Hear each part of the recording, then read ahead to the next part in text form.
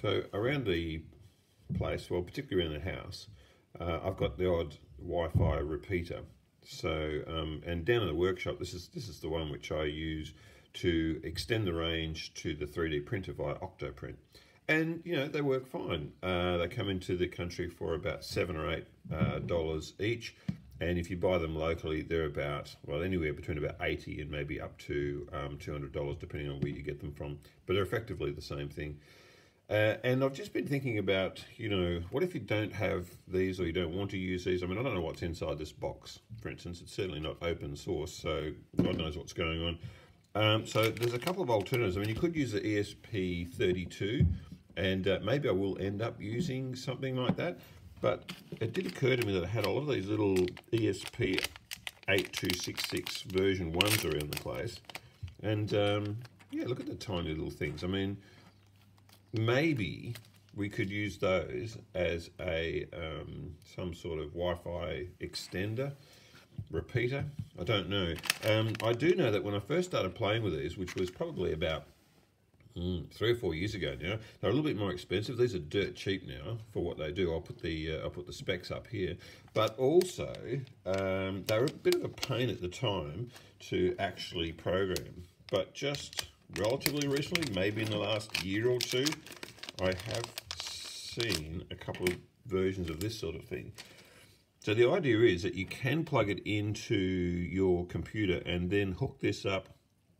I think this way, there's an arrow there, so I think it actually goes in here. I have to do a little bit of reading about that. And that should allow you to program it. Oh, we have a dodgy pin. Let me just sort that out.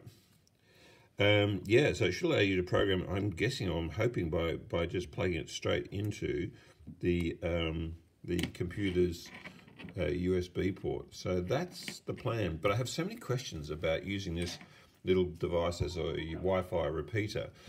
I mean, firstly, could you, what sort of range could you get out of it? Because it doesn't have an antenna as such. It's got this this little inbuilt antenna, not an external one, so that could be a limiting issue.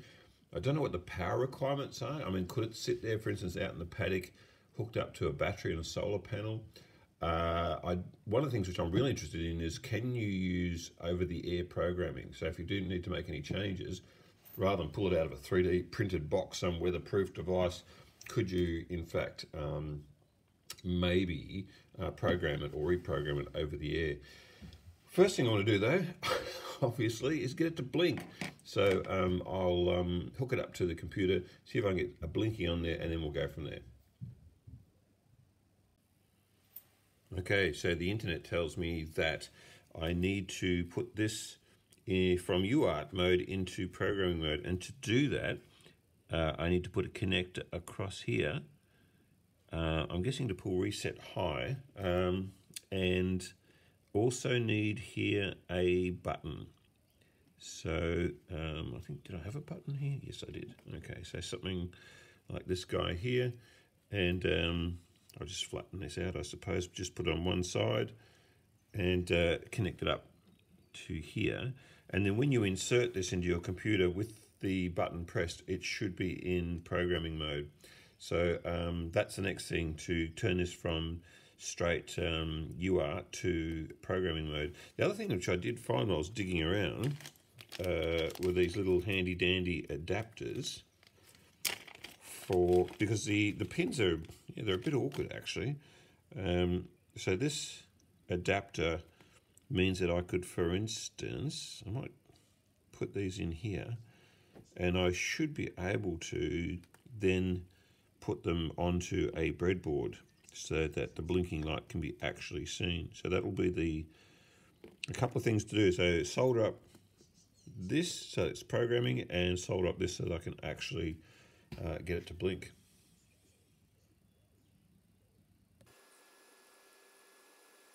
All right, so he's putting the headers onto the adapter to start with.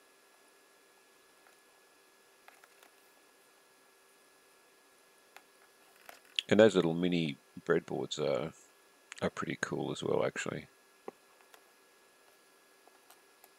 Yeah, that's a good start. Now we need to put that pull-up wire on, And I've just grabbed one of the little breadboard wires, and I'll just fit that across. It's pretty hard actually soldering at a height like that. It wobbles around a fair bit, as do I. But anyway, that's that one done.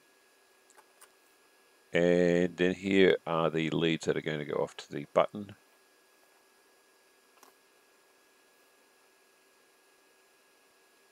And there's the button itself, so just cut a couple of those off. And solder the other side onto those leads. And just a little adjustment there. And we're good to go. Okay, so I've pressed the button and I've plugged it in. I've just chosen generic ESP8266 module, and I don't know what half these things do. I suppose this is for doing some testing at some later stage. It's got OTA, which is okay. That's interesting. It says, I'm guessing that if I use OTA, there's 470 kilobytes available, because you generally need half the space, or you need double the space, sorry, to actually do the sketch. So that's interesting. I have to do some more investigation on that. The rest of it, yeah, I don't know if that's right or wrong. It's detected the USB, so that's a good sign. All right, let's just go straight to uploading.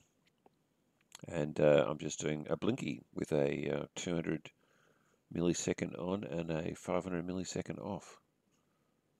Oh, well, that's a good sign. Okay, so it's auto detected a flash size at 1 megabyte, so that's probably good. And it's writing it, so all good signs.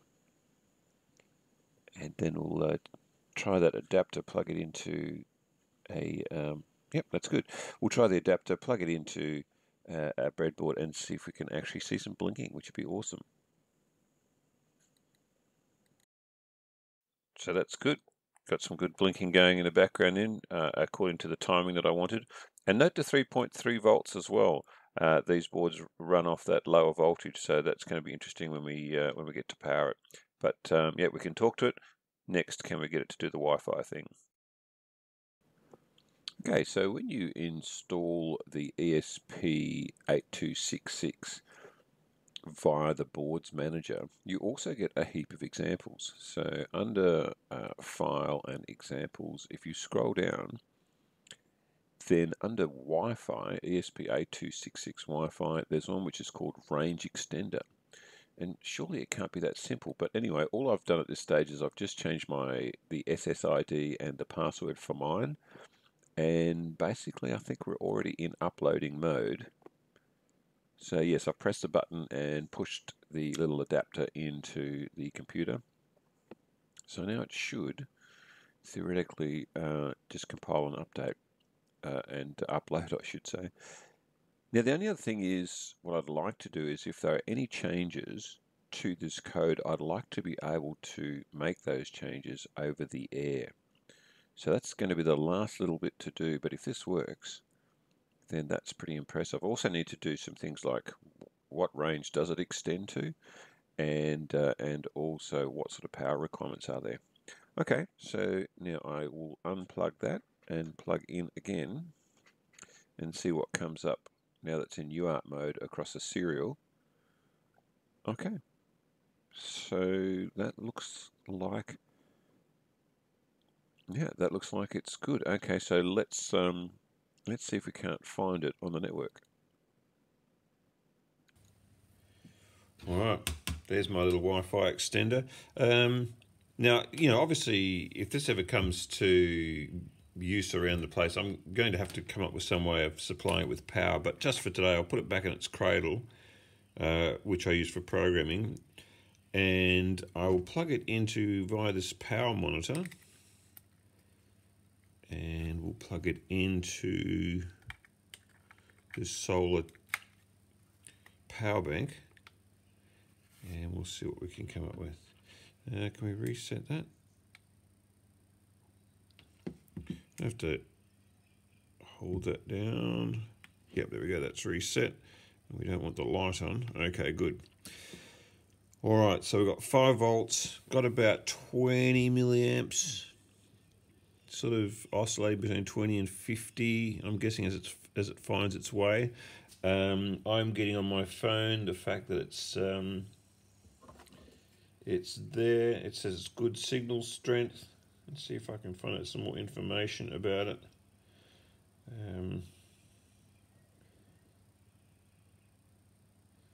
Yeah, not much coming up. Oh, here we go.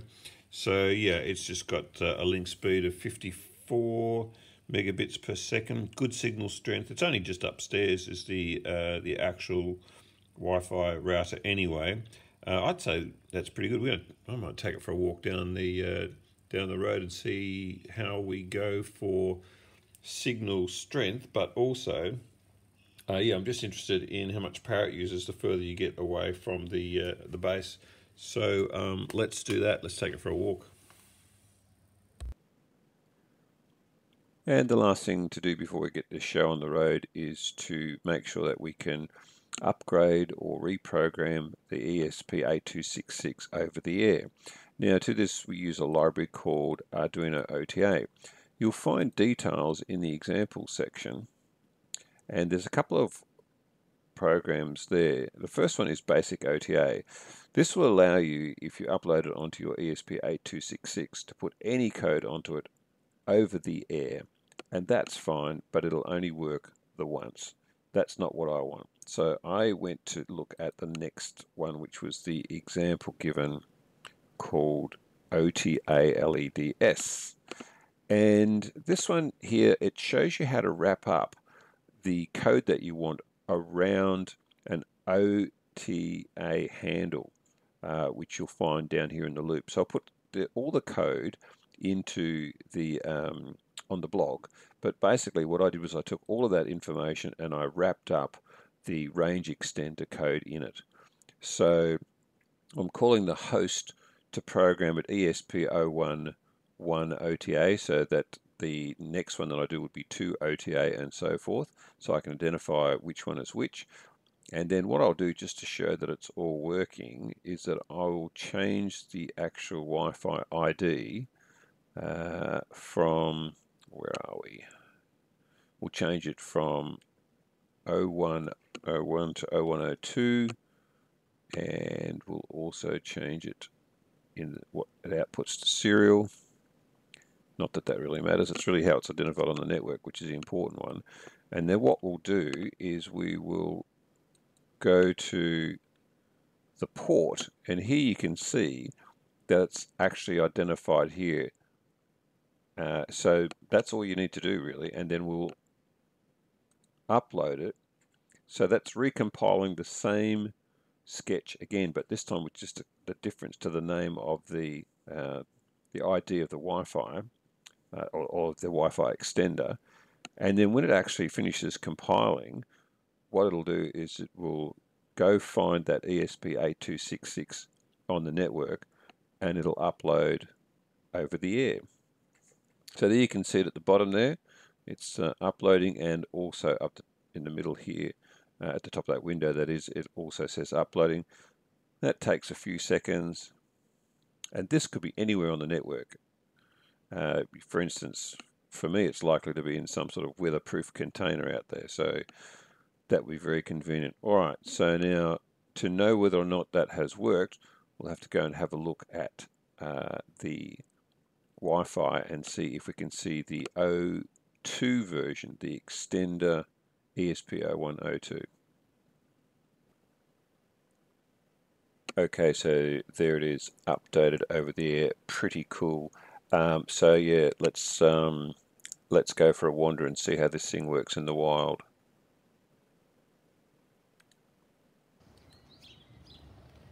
Yep, so still showing good signal strength. We're probably about, well, we're definitely outside, maybe about 15 meters from the router, and pretty similar sorts of strength showing there. Let's walk it a little bit further, but so far pretty good. Okay, so I'm probably about 50 metres from the house now, a bit over. The extender I've left on a gate post, which is probably about 15 metres away from where I am. So yeah, this is exactly the sort of thing I was looking for. Pretty impressive to extend the Wi-Fi out into the yard. And we're definitely reaching the limits here. Probably around 70 metres or more from the house, around 30 to 40 metres away from the extender, but still connected.